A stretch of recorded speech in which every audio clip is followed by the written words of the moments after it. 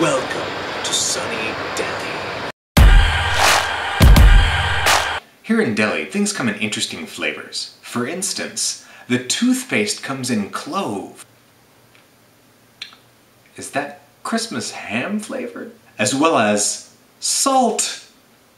Is that Christmas ham? No, I'm pretty sure that's my soul dying. Bathrooms here have these little buckets that stack inside each other. I haven't quite figured out how to use those yet. Now when I said it's sunny here, I meant it. During the day it gets over 117 degrees. Oh, I quickly discovered that this is incompatible with my personality. When I get to a new place, I like to explore, and I like to do it on foot. Ooh, dogs! Whoa, pigs! Pigs everywhere! Man, I'm getting tired. Just the jet lag. I'll work through this. Oh, I think I got food poisoning. Now I know what the buckets are for!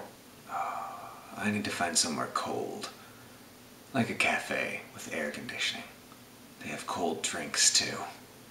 Let's hunt online to figure out why I feel so crappy. Oh!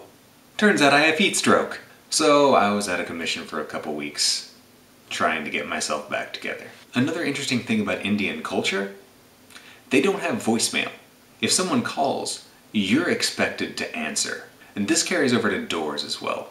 If someone comes by and knocks on your door, they will keep trying until you answer. I was taking a shower, and they knocked, and knocked, and knocked. Normally, they'd get fed up and leave. Not here.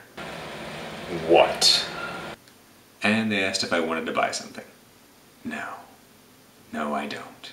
Overall though, I can't really complain. Except for the power cuts.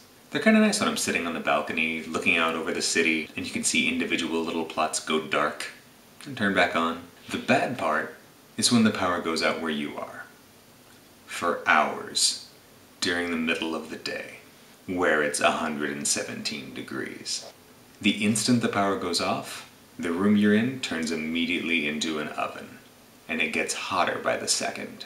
Your brain shuts down, your body involuntarily starts looking for anything cold.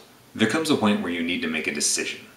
Do you stay where you are and hope the electricity comes back on soon? Or do you seek someplace that has guaranteed air conditioning so you can cool off? Personally, I came home. At least I have salty toothpaste.